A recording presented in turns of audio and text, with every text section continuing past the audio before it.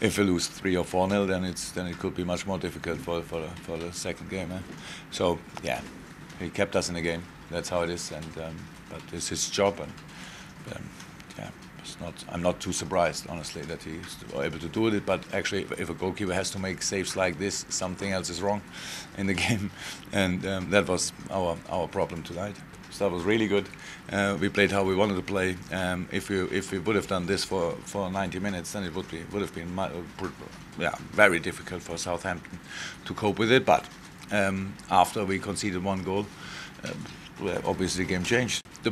The performance, of course, doesn't feel too good. That's how it is. But for the